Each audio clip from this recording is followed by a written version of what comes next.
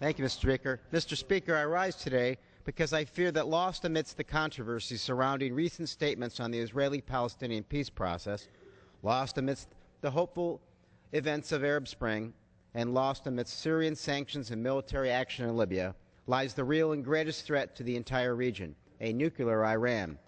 As we debate the trajectory of American policy in the Middle East, we must never forget that as we speak, Iran is hurtling toward a nuclear weapon.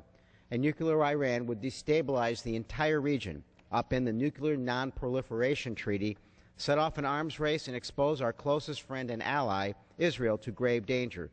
The threat is real. As Prime Minister Netanyahu noted yesterday morning, they could put a bomb anywhere, on a missile, a ship, or in a suitcase, or on a subway. Last year we implemented strong sanctions against Iran, but more must be done to close loopholes, ensure enforcement, and take additional steps to stop a nuclear Iran. No matter the challenges that arise in the Middle East, we must never lose sight of the most dangerous threat of all, a nuclear-armed Iran. Thank you, and I yield.